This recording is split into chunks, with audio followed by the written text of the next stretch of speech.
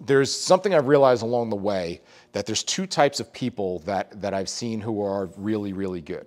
There's wizards, okay? I can name a handful of them.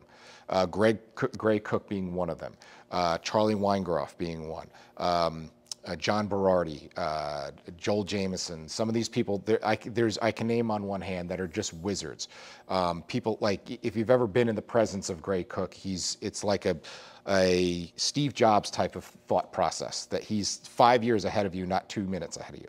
And so when you're in the presence of these people, they can, put their hand on their shoulder and your ankle mobility gets better. Like, you don't know, they have the force. Yeah. I don't have that, okay? And so with that, I became a really good systems manager, is basically just having a checklist.